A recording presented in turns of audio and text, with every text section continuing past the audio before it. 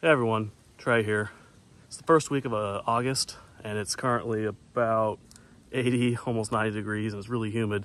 But I decided to try to use this as an opportunity to get out and test my climbing method. And also, since I decided to start self-filming this year, get my cameras out, play around with them, get a couple arrows on target and just see how everything works together. I'm doing a lot of experimenting here for myself. So we're just gonna see how it goes. All right, we're at the base of the tree right now. Here's how I carried all my gear out. This is the Eberlestock Bandit, which is they consider that part of their everyday carry. It's a smaller pack. I don't have the specs in front of me about how big it is, but as you can see, out of the outside is the Out on a Limb Big Bob with the altimeter attached to the bottom, and I've got a 3-step amstelator I made inside of that. So you can see it attaches to the front pretty well. Then I had to get a little creative at the top to try to make it a little easier to keep it from moving around on me. So that's just an Amsteel whoopee I made where I've got it clipped into the MOLLE webbing on the top. Got my knee pads attached to the outside just to save some space inside. And there's still a little room to throw like maybe a light jacket in there or a couple of base layers if needed. So at this point, we're gonna pull this off the pack. I'm gonna start getting this on the tree and I'll see you at the top. I'm up here in the tree and that was a lot more difficult than I thought it was going to be. Something I've learned is that I've got to take off this chest harness because it just gets in the way. I was fumbling around with it there, trying to get to my Mad Rock, trying to get my bridge adjusted.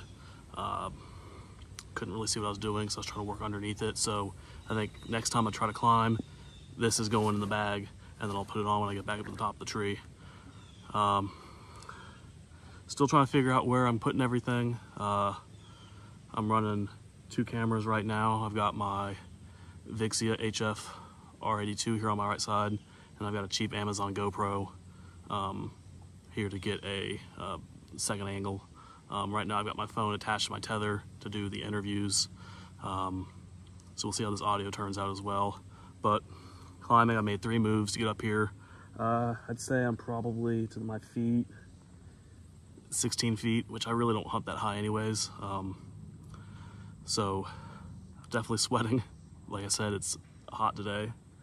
But I'm going to show you how I have everything set up, maybe play around with the cameras, get a little film, and then throw a couple arrows at my target over here. I ranged it already. It's at about 27, 28 yards. So we'll just see how it goes. So here we have it. So there we have my cheapo Amazon GoPro. I've had this for a few years, so I figured I'd try to put some use to it. What I ended up doing is making a little Kydex mount to attach a battery bank onto the back side of it, so I can pretty much just run that in a loop, just so it's always running, so I don't have to think about it. We'll see how long that battery lasts, but I've got like 4 or 5 extras that I can take with me the first few times out until I get a real feel for it. And I've got that mounted here on my his strap. Need to adjust kind of where it's at, but for the first time, we'll just see how the footage turns out.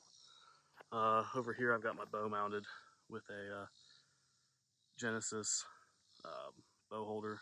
I bought this late last year and I don't think I had a chance to use it at all. Before that I made a little Kydex loop there and I was pretty happy with it. I figured I'd try this out. Right now for my bridge, I've got the Amsteel guys, his whoopee sling, and I like the bridge. I just don't like it's really hard to adjust. Like, you can't one-hand loosen it up, which is a big deal. Like, I struggled for probably 5 or 10 minutes trying to get that loosened up, so I'm gonna have to find a different bridge. I think if I was in a traditional saddle hunting setup where I was climbing 3 sticks and then had my lineman's belt up the whole way and I could lean into it and use 2 hands before I attach it to my tether, that would work a little better. I've got my auto lock here. That's super important to have, especially when you're using a belay device of any kind. Got the muddy arm here for my camera arm, and I'm running a Canon Vixia HF R82. Picked that up off of eBay a little while ago. And it looks like I need to change some power settings on that. Running a Comica mic. Haven't really had a chance to play around with it yet. That arm's a little stiff, so I think I'm gonna have to grease it up a little bit, try to get it running a little smoother. But at least it doesn't make any noise, doesn't creak, doesn't squeak or anything like that. Still trying to figure out where to place my pack. Normally in the past I would hang it right where that camera arm's at, or a little higher, and it just seemed to get in the way, especially trying to get that arm mounted. So I may have to try to change my setup a little bit, maybe have that base in my pocket or on a pouch on my saddle so I can hang the mount before I hang anything else in the tree. But I'm going to try to figure that out a little better before opening morning. I've got my quiver just bungee corded to the backside of the tree. Not super happy with that, but I haven't figured out a better way to do that yet. So if anyone's got any suggestions, I am all ears. I'm going to go ahead and try to throw some arrows. I ranged the target. It's about 27, 28 yards. So I'm going to set my pin to about that. I still do shoot a single pin just because it gives me a little bit extra confidence. Even though, yeah, it's an extra step. But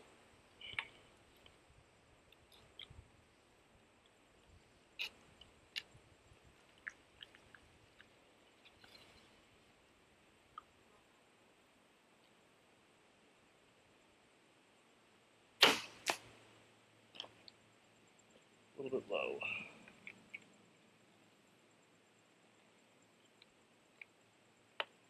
Get this closer to 30. I think I rushed that shot too. Haven't shot at the saddle yet this year. Haven't hardly shot at all this year. A little bit of pin float there. My shoulders are smoked for some reason. I'm trying to climb this.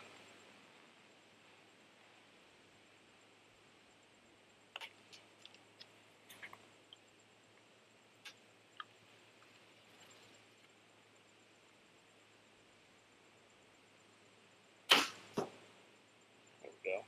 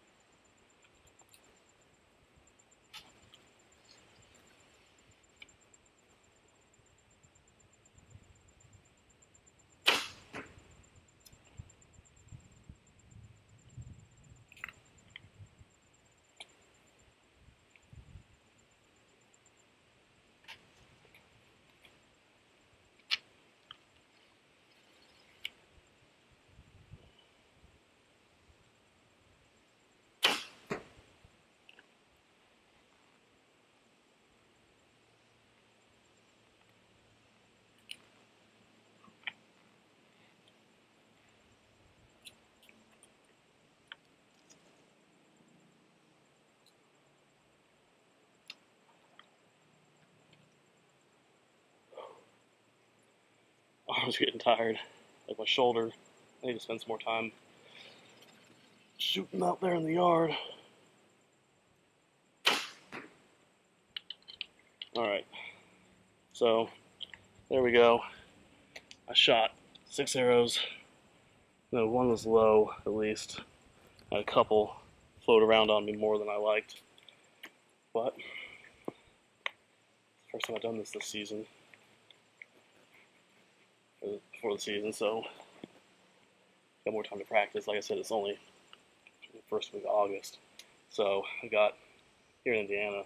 Season opener is October 1st, so I've got a little bit of time to get some more, shots in, get some more repetitions, kind of get this figured out a little more.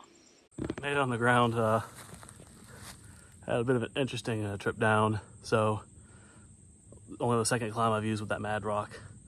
And the first time down felt super controlled, super easy. This time I got about halfway down, and it's like I just must have pulled too hard on that lever, and I started to drop. Luckily, because I had a backup for my mechanical device, my auto lock caught me about 2 feet off the ground. I think my feet just tapped the ground as I hit, but that's what it's for. You know, it burned my hand a little bit. That rope was pretty warm, so I had to go over it really closely, make sure I don't have any slick spots now from where it overheated. But made it down safely. So probably have to do a little more practicing, trying to find the sweet spot, maybe do a little more controlled drops at a lower distance. But I'm hoping to get a lot of time out in the woods this year. Last year, didn't hunt nearly as hard because in the past, I burned myself out pretty quickly. So last year I told myself I was only gonna hunt on days that I really wanted to. So as a result, you know, I took it easy. But I think because of that, I'm so much more excited about this year. And I can't wait to get up in the tree and try to, you know, get my hands on a deer. But anyways, stay safe out there, and good luck.